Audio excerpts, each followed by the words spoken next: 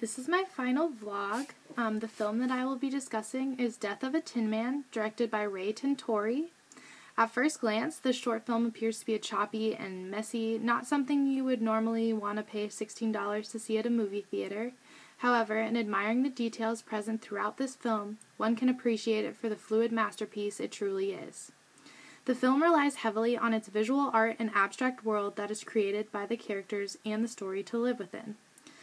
With a slightly nonsensical narrative, the film is really about the tone and emotion that is conveyed. Tintori's lighthearted approach is used to convey that intended effect of the film. I will be talking about the mise-en-scène, which is largely created through the use of black and white film, the camera angles and shadows created by them, and the soundtrack utilized throughout the film. The short film takes place in a fictional rural American town in the 1930s. The story is centralized around the forever misunderstood theme of love. The main character, a disliked lumberjack named Bill, is in love with the pastor's daughter, Jane. After being cursed by the pastor, Bill begins to lose his limbs in freak accidents, and slowly replaces them with tin limbs. Eventually, there is nothing left of Bill but tin and his heart. However, due to this curse, his old limbs are reincarnated into a sort of meat puppet with everything but the heart, and Jane falls in love with the heartless meat puppet, leaving the tin Bill struggling to regain her love. The film is shot entirely in black and white, which adds to the overarching theme of love because, ironically, love, as it turns out, is not black and white.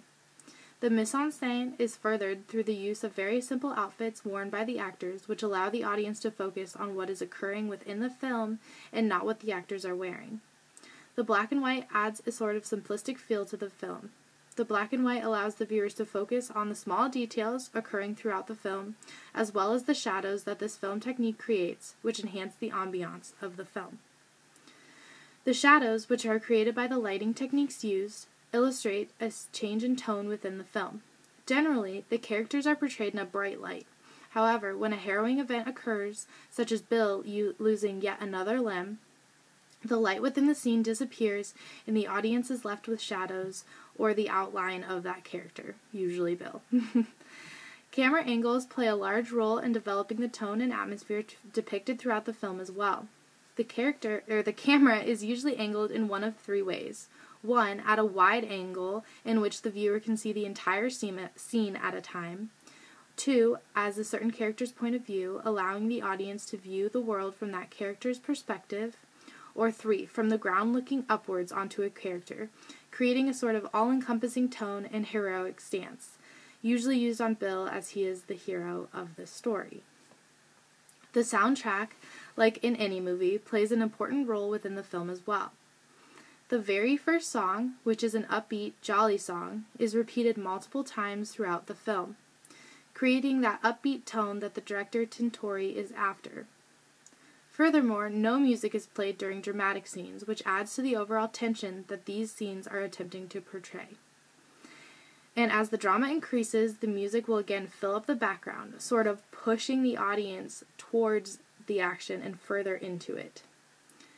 This short film contains many film techniques and characteristics that we have discussed throughout this quarter. When I first saw this film, I was confused as to why it was considered a work of art. However, through this class, I have learned to appreciate movies for more than what they appear to be on the surface.